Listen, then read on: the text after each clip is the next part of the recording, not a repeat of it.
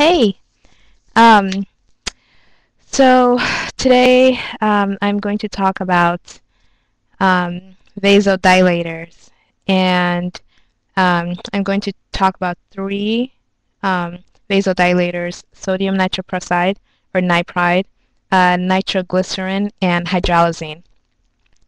So, these are medications you use in the SICU, and these are medications you use to bring someone's blood pressure down. A lot of times you have patients who post-operatively need to maintain their blood pressures under, say, a systolic blood pressure of less than 125. Um, so first one is sodium nitroprusside, and it does vaso and venodilation. So it dilates the veins and the arteries. It does have cyanide toxicity, so you should watch out for that. And in that case, you might see decreased saturation and tachycardia. Um, so the ranges we usually use in the SICU is 0.3 to 10 micrograms per kilogram per minute. The next one is nitroglycerin. Nitroglycerin is a venodilator, so it dilates the veins. And the usual dose is 0 to 5 micrograms per kilogram per minute. And then finally, there's hydralazine.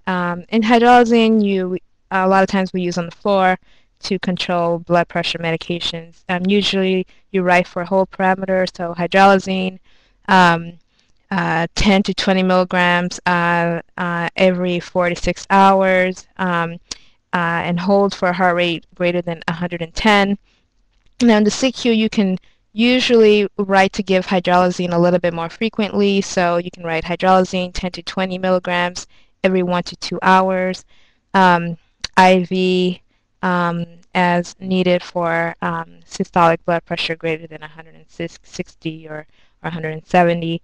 And the mechanism of hydralazine is it's an alpha blocker, and it directly relaxes smooth muscles.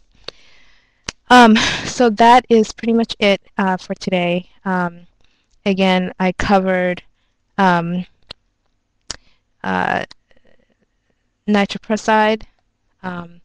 hydralazine, and nitroglycerin.